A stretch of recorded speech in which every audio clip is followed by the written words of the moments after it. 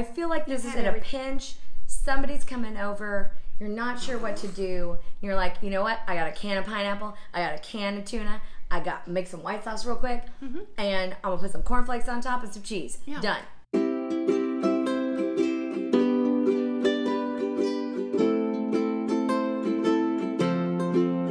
Hey friends! Hi guys, It's Stephanie and Christine. Hello everyone. It's Recipe Archaeology. We're back with another fun retro recipe. We are after Stephanie's amazing.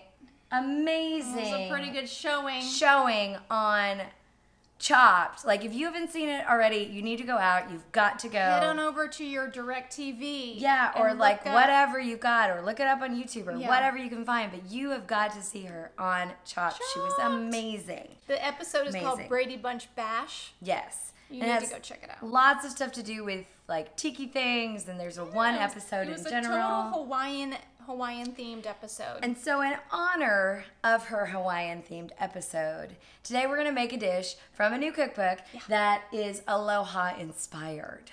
We have this beautiful little cookbook here. Look at this fun new cookbook. Recetas Popari. A fan, Sherry. Sherry, thank you, Sherry. Thank you. She saw this at an estate sale. Recetas Popari. And what is the deal with... Okay, so... Tell us what it is. This whole thing is compiled by the Embassy Wives group, I guess, of the Embassy of the United States of America in Mexico. They have one recipe that's in English and the other recipe in Spanish. In Spanish and in English. I love that. It's really, really cute. Lots of great recipes, just classic recipes. This is from 1957.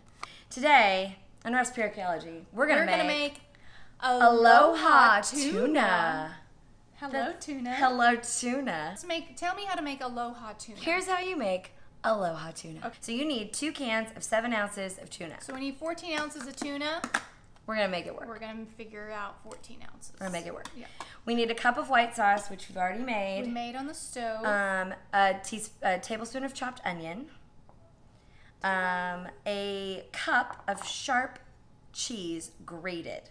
And we have to reserve a 1/4 of that for on top for topping. We need a can of sliced pineapple. Aloha. Oh dear. That's what makes it aloha. Okay, you also need corn flakes. Yeah, you need half a cup of crushed corn flakes. Half a cup? Here's what you do. You arrange your drained pineapple slices on a cookie sheet. Okay. You mix tuna with the white sauce, the cheese, and the onion. Okay, so we put it in with our white sauce and mix it all nice up. Okay. You mound the tuna mixture on each slice of pineapple. Okay. So pineapple, mound. Mound of tuna white sauce mixture. Right. I like it. Then you sprinkle with crushed corn flakes on top of that. To give a little crunch. For a little crispy element. Uh-huh. And then you put the remaining grated cheese. That sounds tasty. Does it? Yeah. Does it sound tasty? And then what? Then you bake it for 10 to 15 minutes in a 350 oven. Okay. Get it nice and hot. 4 or 5 servings is what this makes. 4 or 5. 4 or 5. So everybody's getting like 2. Everybody's getting 2 pineapples. I guess. And this all comes to us via Mabel Parker. Let's get it going. Hot damn. So we're just going to combine our tuna, cheese, and onion in our white sauce. Yeah. And listen, we will put the recipe. The white sauce was very simple. It was just butter, flour, diced onion, and salt and pepper. Milk, salt, and pepper. Yeah. So easy. It came together in literally 2 minutes. We will put the recipe down below, and we will put the recipe on our website, recipearchaeology.com. Okay. I don't think we need to make 8 of these because there's just 2 of us. How about 4? Okay, let's do 4. You know what? It looks like a tuna casserole. It looks like a tuna casserole. You add some noodles? Tuna salad. Yeah, you got a tuna noodle? I feel like there should be more cheese in here, but... Yeah, I agree. You know... But I'm just going to mound it on top. We're doing what Mabel Parker... This is what Mabel wanted us to do. Wants us to do. So I'm doing it. And there we are. It's just mounded. Let's see. On top. I like that. Right. What do you think? Like, is that enough? I think that looks beautiful. Or did she want it mounded like a dinner portion? Like, because this looks like a lunch portion. Now I'm going to... Now, cornflakes on top.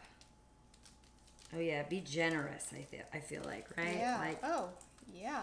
generous with your corn flakes. I like a good crunch. Oh yes. Especially if you've got like a tuna casserole. Mm-hmm. You Make need sure you get a good tuna, crunchy topping. I'm gonna get it on the sides too. Like cover the ball. Ooh, right? Like a ball. Like a ball of cornflake and tuna. You know what I love about this? I feel like in Chopped, all these ingredients could have been in a basket. oh, definitely you could have had all of it. Put cheese on top of each Sprinkle some one. cheese. Putting this cheese on top of each one. And so we are just going to put this in the oven for 10 to 15 minutes at 350. They're going to get nice and I'm excited about this. Might actually turn out okay. I think let's do it. Okay, now let's do it.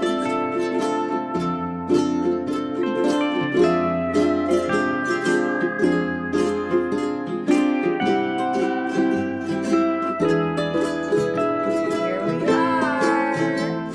Aloha, everyone. Oh, thank you. Thank you. These came out beautifully. Okay, let's take a gander. Look, it's got a nice little melty melt on top. It's very melty on top. Mm-hmm. It's nice and crispy from the... It's very one-note color-wise. Oh. I feel like it needs a little parsley on top or something. You know, zhuzh it up a bit. I'm just going to plunge through. Cut into it. Oh, dear. It's a squish. It's a mush. It's a mush. It's a mush. There's not... The cornflakes have gotten... Cornflakes have not really... They've not retained their crunch. They have not. My cheese came off in one Yeah, mine too. piece. Yes. Feels like a very large bite I'm going to take here. Cheers. Okay. Aloha, everyone.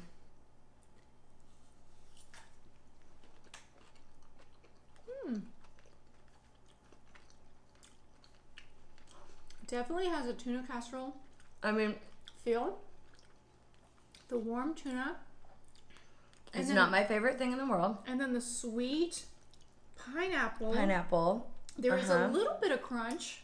I would prefer more. I was just going to say, I would like to see more crunch. I would want more crunch. Only called for salt in the roux. Right. Did not call for salt in the recipe itself. I could use a little more seasoning. And I agree what you said about we could use a little parsley on top. Oh.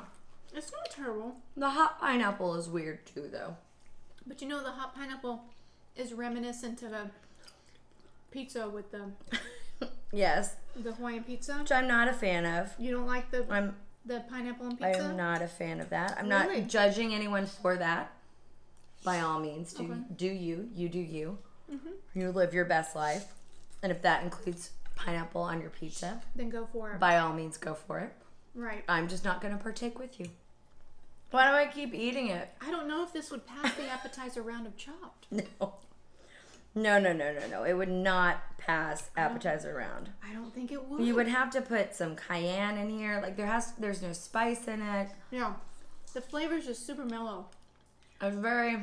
But you know what we've learned through our adventures is that the mid-century cooks, their flavors were very mellowed out.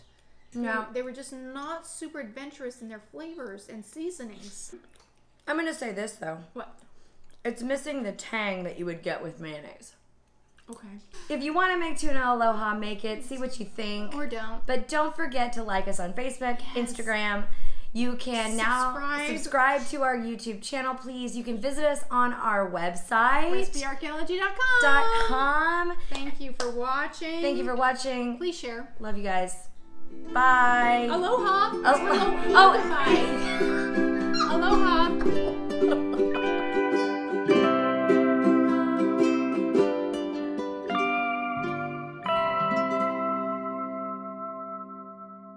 My mama kept the food out on the stove all day long. I know. All day long. And we would eat it for dinner. And you're still here. Never got sick once. She's still here. I'm fine. She's fine. It just makes your immune system stronger and more confident in Maybe itself. that's why kids are so sick nowadays. That's right, because they don't have grandmas who are leaving food out on the stove top. They haven't been eating enough spoiled food. That's what it is.